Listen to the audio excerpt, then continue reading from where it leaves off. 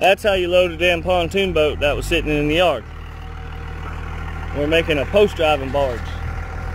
So it was in the yard, and when we got the pontoon boat, the boat was actually in pieces. The pontoons were separated, so we had to weld it all back together and put a deck on it.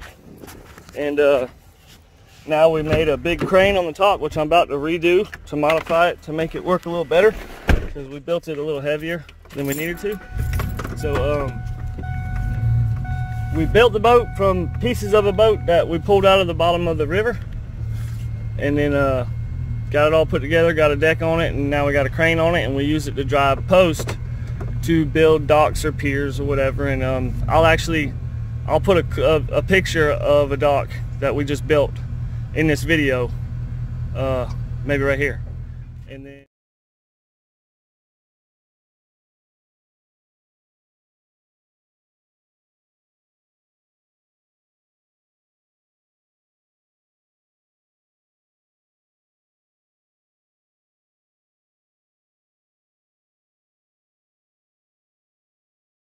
you can see how we did it, and I'll show you how the driver works. It's pretty cool.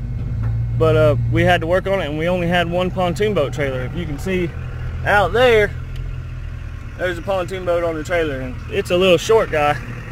So we used that trailer to get it out of the water last time, and we had to put that boat back on the trailer. So I lifted it up off the tree to get it in the yard, and then we took and went and got the other boat. Check out my little windmill. Hello. Not very windy right now. Going back.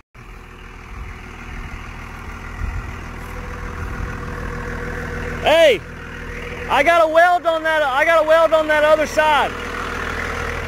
I got a weld on this side of it. So if you, because the power comes pretty. So as long as you get back right there, I can reach. We're good. Hold on, I'm looking. Yeah, come on back. And we added dock floats underneath the middle of it. If you look in here, we added dock floats to help handle the weight. So we put dock floats all the way down, and then we banded barrels underneath the bottoms on the back side here, and we put a barrel up in the front. And this is our boom, which I'll show you more of that later. Say hi. Hello.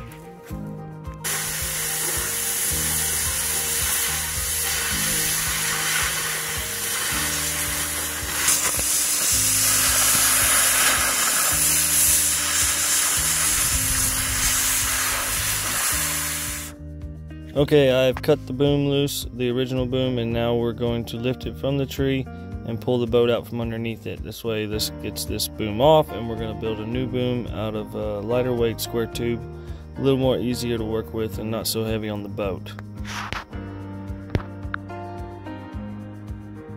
Alright, now it's time to build the new boom. I got to clear these branches out of the way so I can work, and I'm going to build the new boom, so enjoy.